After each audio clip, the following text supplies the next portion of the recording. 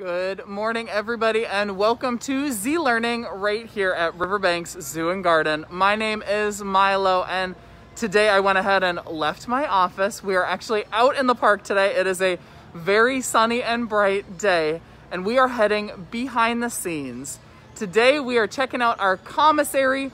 Those of you who tuned in yesterday, you got your teaser for the week of what our entire schedule is looking like from Monday all the way through Friday. And today is going to be all about food. So hopefully you brought a bit of an appetite. I'm not sure how much of the diets we're going to check out today are going to make your stomach growl. I guess we'll have to wait and see. A lot of it is stuff that we might be eating too. But I want to say good morning to Piper, Jennifer, Pam, good morning, Samantha, Anna, Christina, and Maxim. Nice to see you all tuning in live this morning. But like I said, we are here behind the scenes. In fact, to give you a little bit more of a lay of the land, just right over on this side of the fence is where our carousel plaza is. So if you want to know where we are in the park, we're right close to the parking lot and kind of our behind the scenes hub where all of our staff kind of enter and exit the park safely, and right next door to our commissary or our main zoo kitchen. Good morning, Peyton. Nice to see you tuning in. Diane, Daphne, oh my gosh, Anna Claire and Benjamin, good morning. And good morning, Matt. Nice to see all of you this morning. Sarah Grace, hello. Happy Tuesday. Today, like I said, we are talking all about food. In fact, we're going to start making our way on over there. It's going to be a whole lot of commotion because our commissary technicians are doing their thing. They are busy making those diets as we speak, actually. But before we head into, I guess, the main zoo kitchen, let me go ahead and turn around this camera so that way y'all can see what I'm looking at here. Oh, Sarah Grace, I'm so glad you could hear the carousel. I was wondering if it was noisy enough for y'all.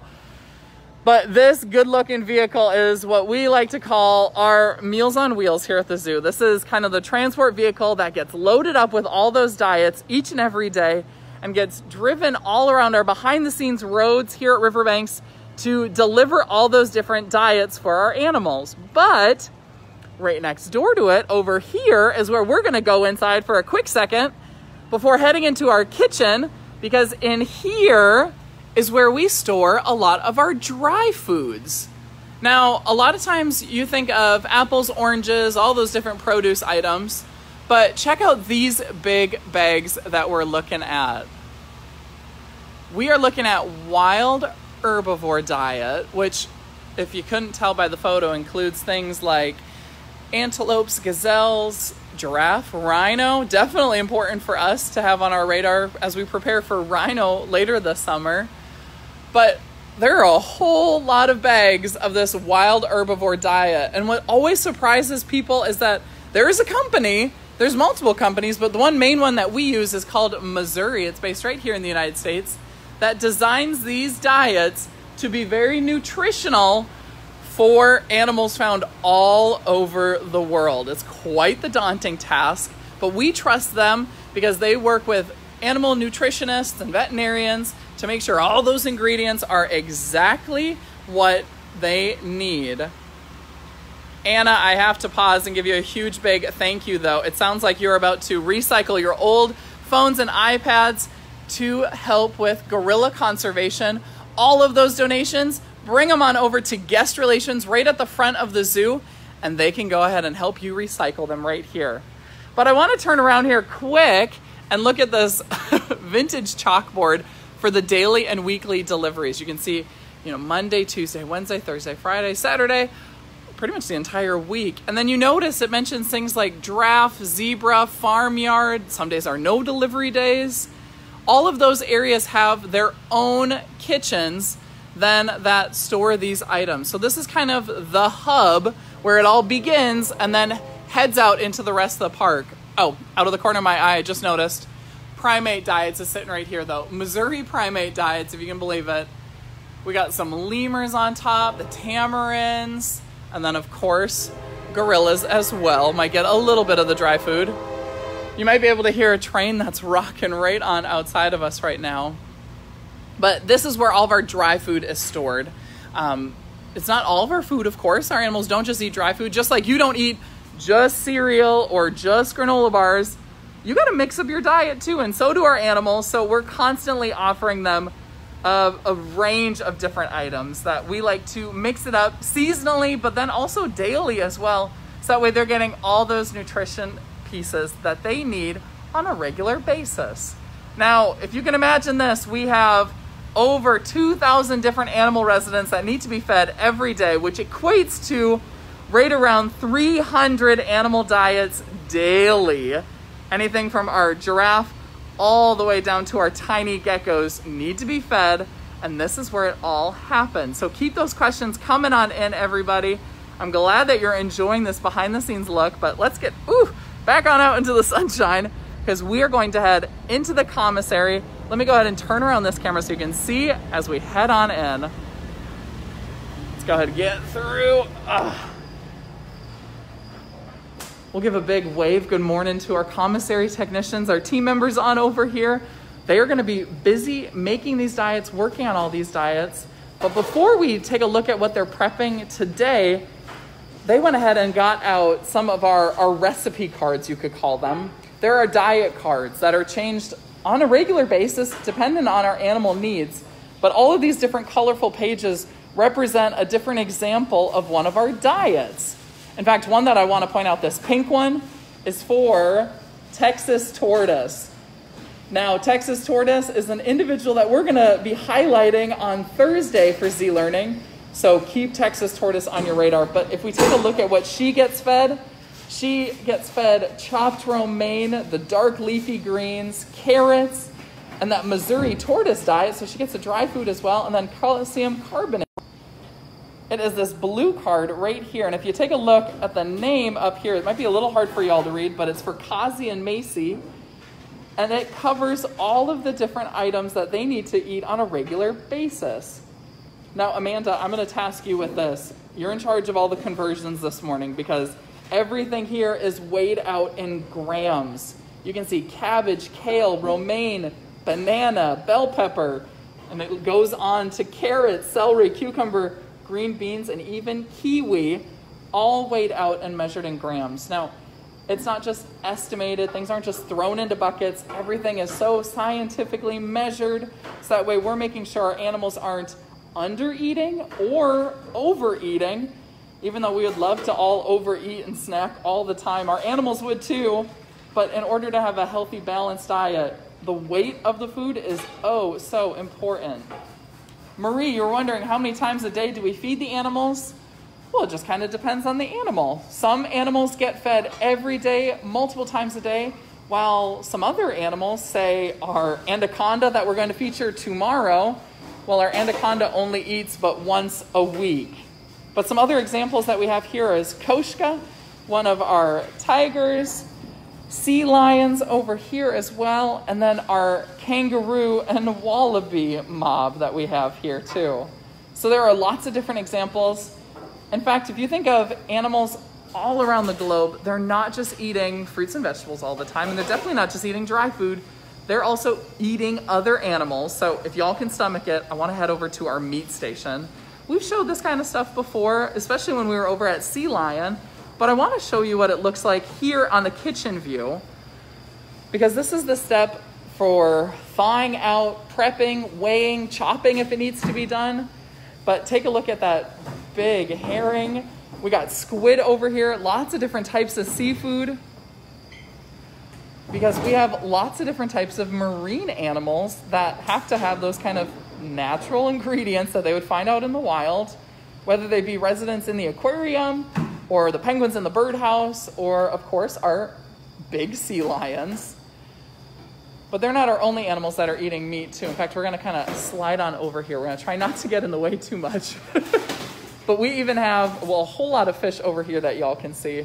But if you notice here, when we were in our aquarium and reptile complex recently, we talked a whole lot about snakes and lizards. And tomorrow we're going to be doing a feature all on anaconda. And Karen's going to talk about what the anaconda eats. And anacondas don't eat apples and oranges. They eat other animals. And sometimes they come in the form of frozen foods like frozen rats, frozen mice too, that all, of course, are humanely euthanized and then frozen at other facilities, not here. And then they are shipped here in a healthy manner, of course, and then perfectly thawed out and then fed out to all those different animals that might have a taste for meat instead. We're gonna head over to the produce section in just a second, but I wanted to dip on into one of our refrigerators because there might be some more examples of great diets on in here. Diet, it's frozen, it's thawing out right now. This is processed meat for our big cats mainly. So think lions and tigers. This comes frozen. It has all the vitamins and minerals that our cats need. And then it can be turned into meatballs of sorts for those residents. But it's not just all about the meat, of course. We have fresh produce that's hanging out in here. And our commissary team works very hard to source this stuff as locally. Phew, I lost y'all there in the refrigerator. I'm not shocked that there's not good service in there. But what I was just mentioning about was our produce. We have some examples of produce over here too.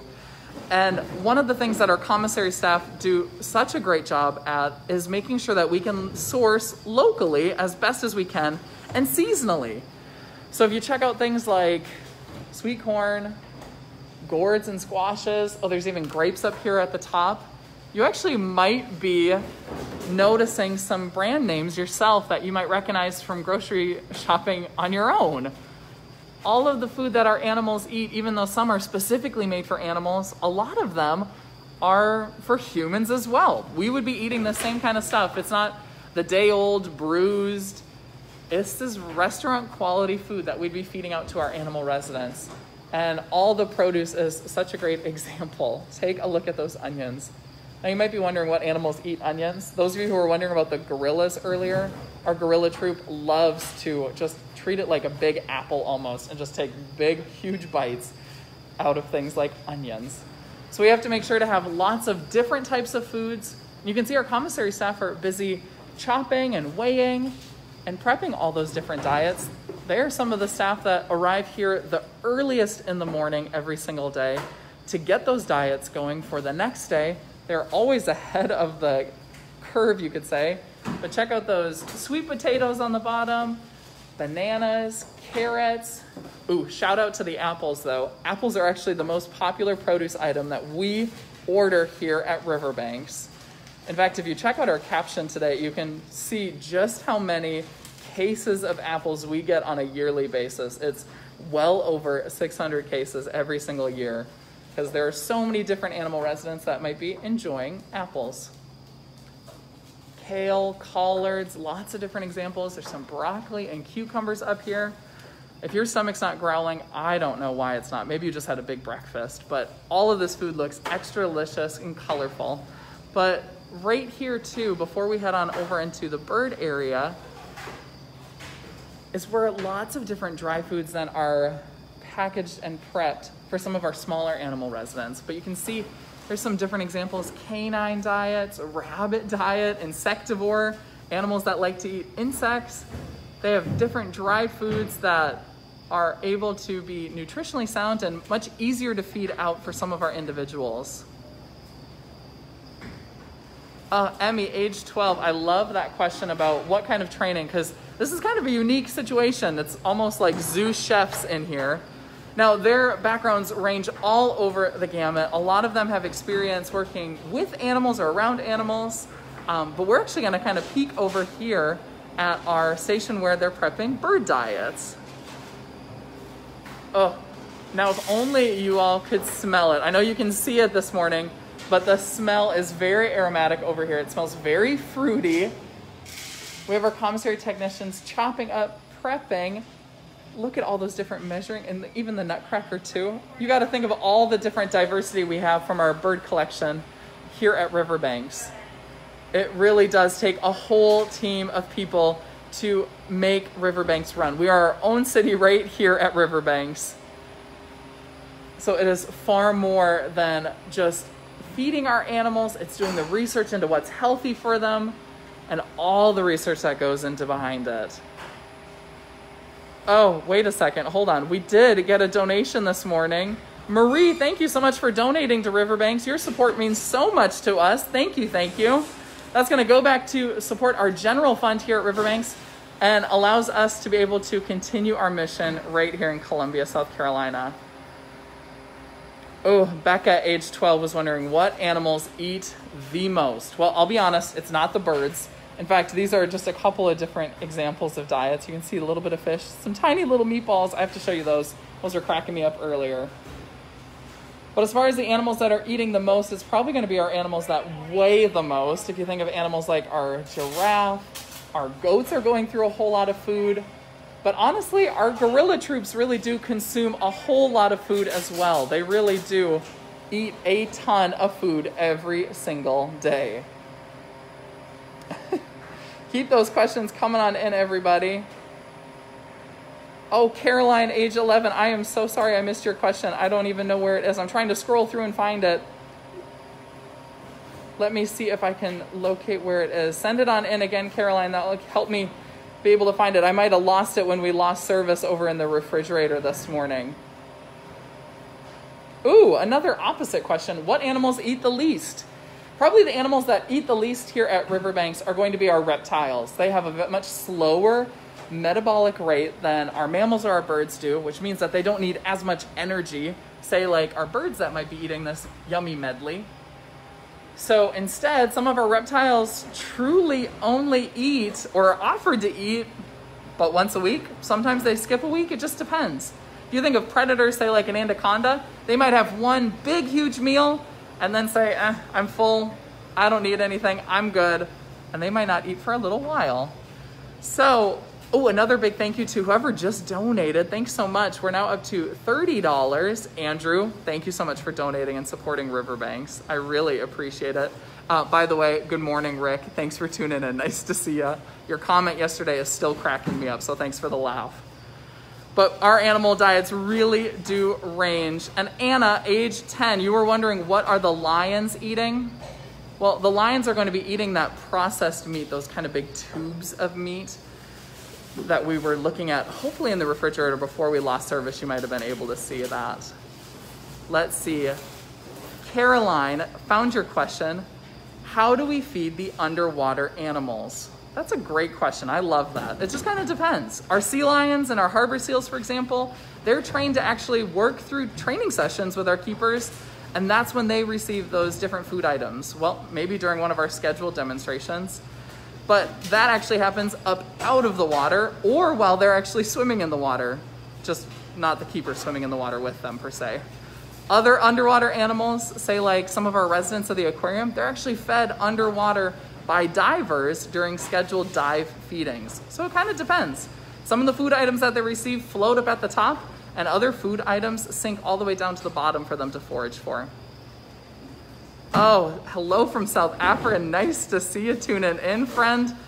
How funny is that? All these familiar faces. Amber, thank you so much for donating. Let me go ahead though and turn around this camera so that way we can give a wave goodbye to our commissary staff. They are so busy. Oh, actually, one quick view. Look at how frozen that is. When I said they arrived frozen, there's a whole lot of thawing that has to happen. So step one, or step two, I should say, and then one of the final steps before they actually head out to be a snack for some of our animals. Thank you all so much for letting us come visit though this morning. Good luck and keep on doing great work. All right, everybody, we're gonna head out where we get a little bit better service, hopefully. We're gonna kind of peer through here. Ooh, back to where it's really nice and sunny. Thank you all though so much for coming along with for our adventure to our commissary. There are Meals on Wheels right behind us. Now, there is a whole lot of work that like I said, that goes on behind the scenes at Riverbanks.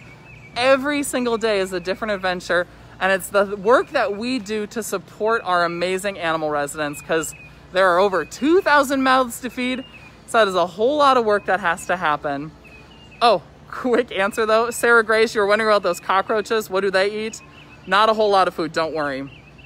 Since they're so small, they don't have a huge big diet and appetite, but they love a little bit of produce and they love some of those dry foods too. Thanks for asking.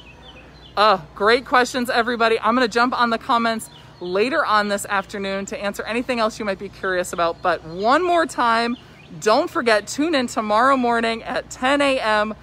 We are going to actually be inside of the anaconda habitat in our aquarium and reptile complex. You know what habitat I'm talking about, with that humongous snake, probably one of our biggest snakes that lives here at Riverbanks. So you're not gonna wanna miss tomorrow's feature. So we will see you all tomorrow morning at 10 a.m. And another quick shout out to everyone who donated. You all are amazing. Thank you so much for supporting Riverbanks and our mission to create connections, inspire actions, and most importantly, impact conservation. Thank you all so much, and we'll see you tomorrow morning.